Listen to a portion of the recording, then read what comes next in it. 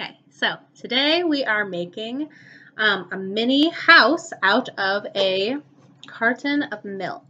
Okay, so I have a half-gallon carton, but if you have, a full gallon or a quart, it'll work for that too.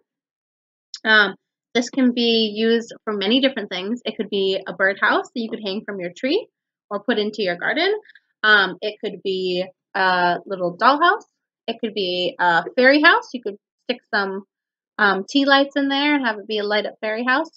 Yeah, you can use it for any sort of miniature house that you want. Okay, so the first thing that I'm going to do is I'm going to try to tear off the labels, and mine's coming off very easily right now. If yours isn't, I know that another trick is to run it under warm water for a little bit, and it will, and then you can kind of peel it off. Okay, this seems to be coming off pretty well though, so I think I'm okay. Yeah, good. That side's all clear now. I'm good. I'm going to be using the side that doesn't have the handle. That way I have the handle in the back. But I've seen a lot of examples that have the handle right in the front. Okay, I'm going to peel off this other side. And I'll pause the video while I do that and come back when it's done. Okay, so now that I've got all my sides clean, I'm good to go. And make sure that if you're going to want to decorate or draw on any of the sides that had a peel, you just kind of gently wipe it off with a warm cloth. So the materials, what we are going to be using in this video, you're going to need scissors, or your parents can use an X-Acto knife if they find that's easier. You'll want a non-washable marker, because the washable markers would just easily wipe right off of the plastic carton and won't stay on. So you'll want to make sure you have one that will not just wipe right off. You can use paint to decorate your carton, or if you have other colored markers, you can use those to decorate. Either one works. I'm going to try out using paint this time, so then I also have some paintbrushes and a little cup of water. So the first thing that we're going to do is we're going to create a big door opening. Okay, so we're going to do that right at the bottom. So we're going to create a cut in the rectangle at the bottom. Okay,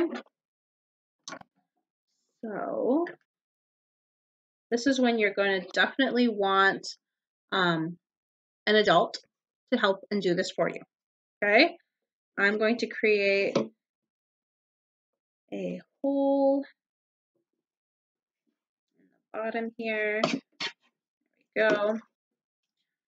And then just going to cut a straight line right along the bottom.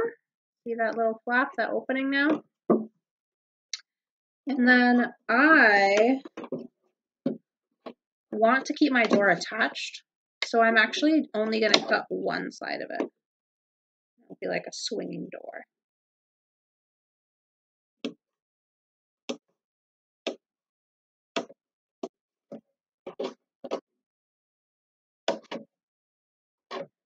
Just trying to make sure I did it straight.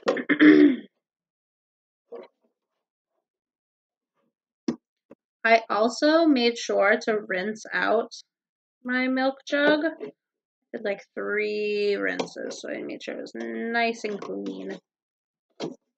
No one wants a dirty, stinky house to live in or play in, so make sure that you rinse it out really good and then let it dry. Okay, so now I have my door opening. I cut it on 3 sides, and you can just cut it right off and have that be an opening like a garage, or you can do like I did and just kind of like have it be like a flap, an open door. All right, just taking a look. I might make it a little bit bigger later on, but for now that's good. So one thing that I'm going to do is I'm going to put a door handle on it. I'm going to draw a little handle on my door. There we go. Now we've got a little door handle. Okay. And then I might draw a little 4-pane window as well. One of those windows that's split into 4 sections.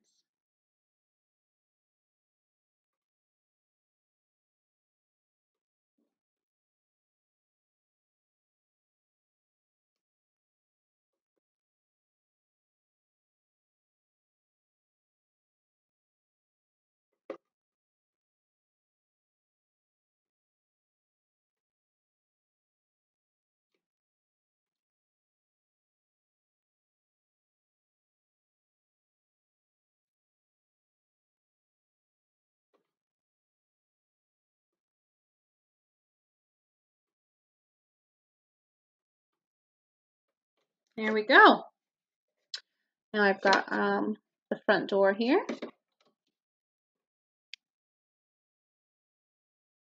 Next, I'm going to cut out a window. Okay, I'm going to cut out a window right here. You have options. You could either just draw on a window. You definitely don't need to cut it. What I'm going to do first is I'm going to try drawing on my window, and then I'm going to cut it out here.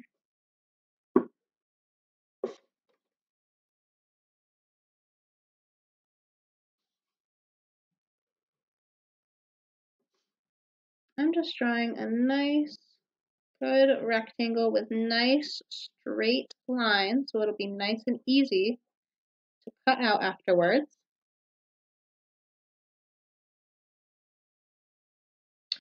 And what I'm doing is I'm actually going to be making shutters for my window. Instead of doing a 4-pane window this time, I'm doing shutters instead. They are going to stay connected too, as if they could be open and closed. Okay, so I drew my window with its shutters. So now I'm going to cut it out. Once again, make sure you have an adult do this part for you, or at least help you with it. I need to poke it. I'm going to poke it open without hooking myself.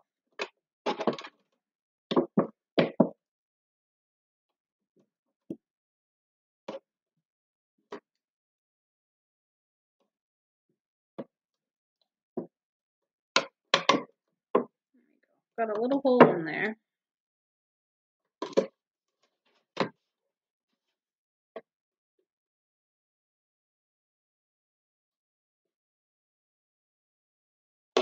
There we go. Got it. I just have to hold it more steady.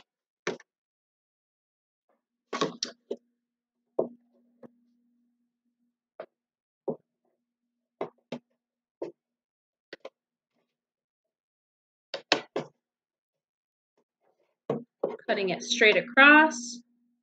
And then for me, because I'm just doing a window with shutters, I'm cutting it up the center and then letting the 4th side hang on there.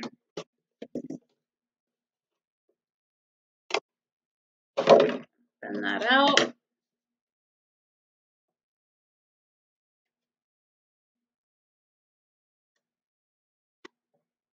There we go. So now I've got my first window open.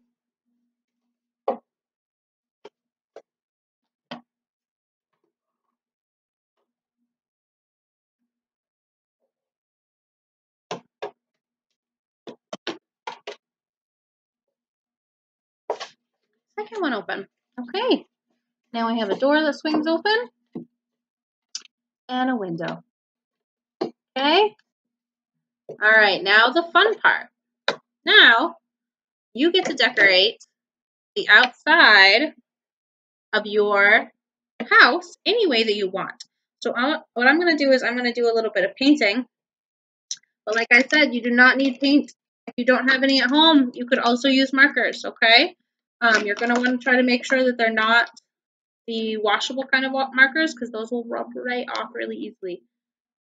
If you have some markers that are a little bit more permanent. Okay. So what I'm thinking about doing for my design is I'm thinking I might add some flowers. I've got a little bit of space here on the side of my door, and I, of course, can go on the side of my house as well. So I'm going to be adding some flowers. So open up my green paint here. Put a little on my plate.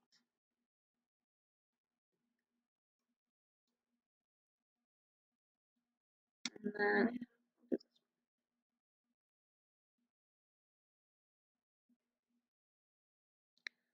all right.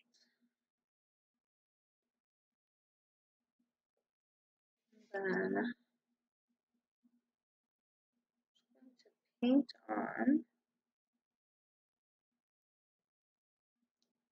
some stems for my flowers.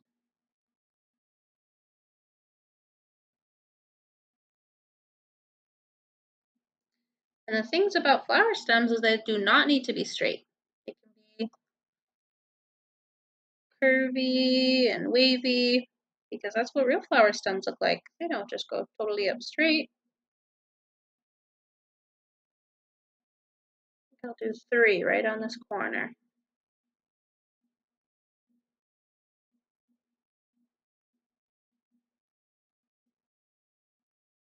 There we go. They're not all the same height, and that's okay because flowers don't all grow at the same height. Now, I'm going to take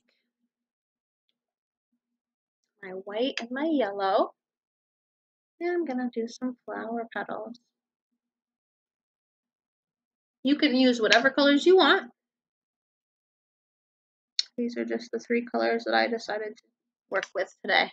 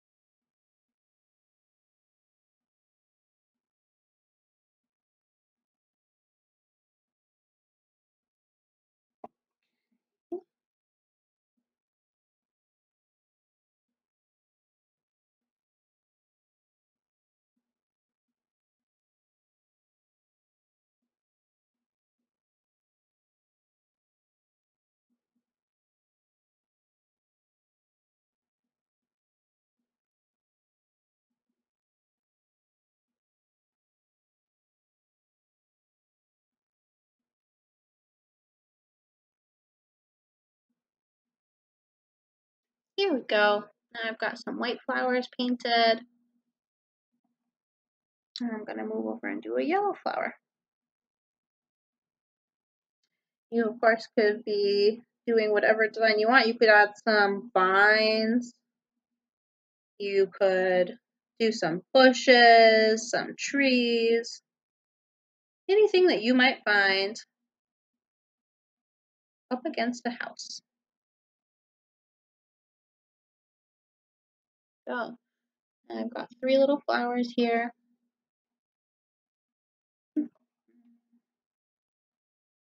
Adding a little bit of yellow in the middle of my white flowers to make them look like daisies. There. Okay. Now I'm thinking I might add a little bit of green grass around the edge of my house.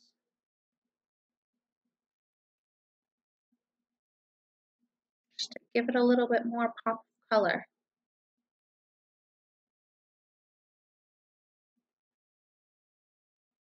What are you adding to your house?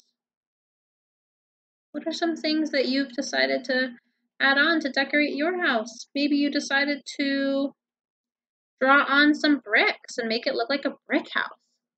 Maybe you're also adding on some green around your house.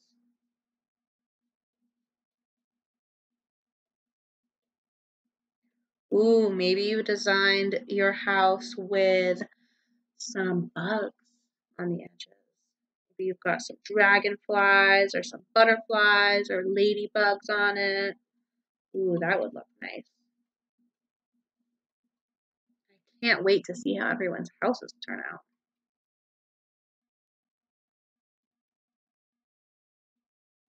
Go.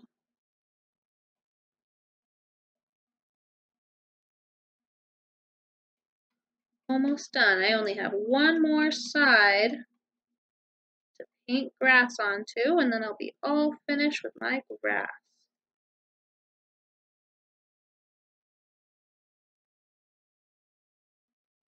And grass is just like the flowers. It's okay if it's not all the same height.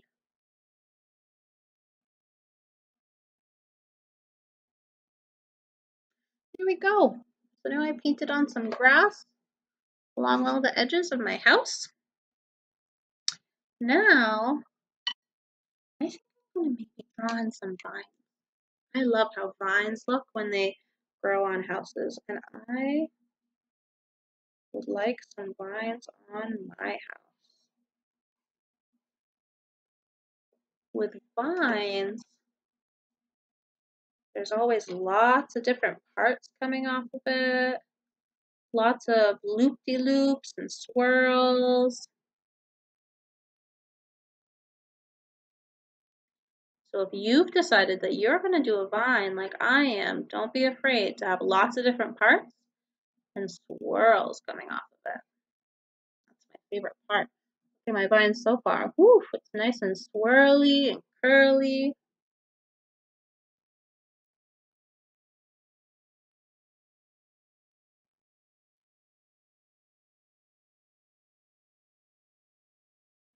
Okay. And then some vines also have flowers on them. So if you wanted, you could add on some flowers onto your vine. Or you could add on an animal or a bug crawling on your vine. That might be cool. I might add a ladybug on my vine.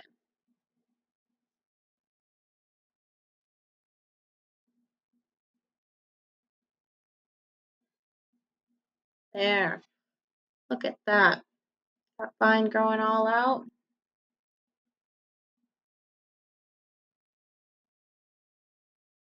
All right. Now that I'm done drawing on my vine, I think I'm going to draw a little ladybug. Let's see. Where do you think a ladybug could go on my door? Let's see. I think I'm going to have it right in the middle. Do it right above my door there, right in the middle. And I'm going to draw my ladybug a little bit bigger than a regular ladybug would be because I want to be able to see it.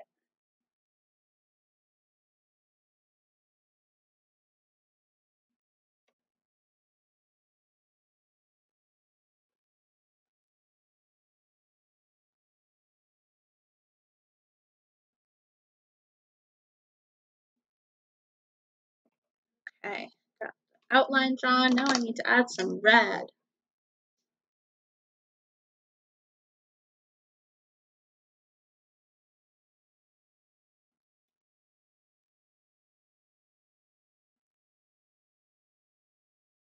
When I was younger, someone told me that when you see a ladybug, it's good luck.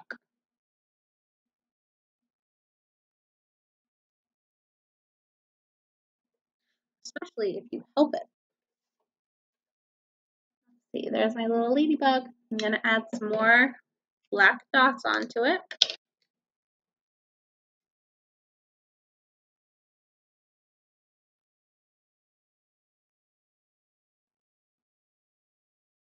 There we go. All finished. All right. I think I might do a little green bush on the other side of my door.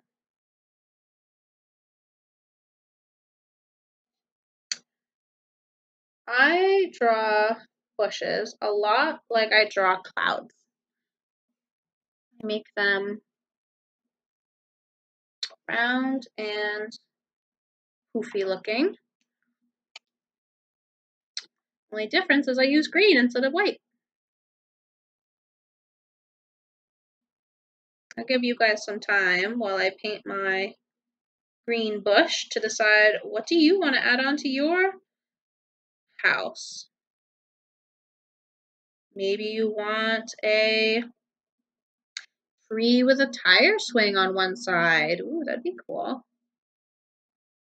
Or maybe you have a special idea of how you want to use your house at the end and what theme you want it to be.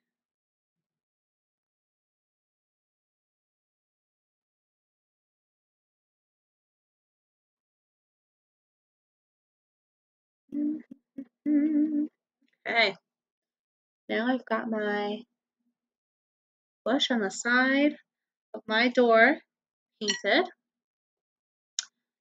What I'm going to do is on the top of my house, I'm going to write what I'm going to use it for, okay? So on the top of my house, I'm going to write fairy house. You guys, of course, don't need to use yours as a fairy house. Like I said, you could use it as a birdhouse outside. You could use it as a dollhouse. You could just use it as anything small. You could even use it as a parking garage for your cars. This would definitely fit some Tonka cars in there.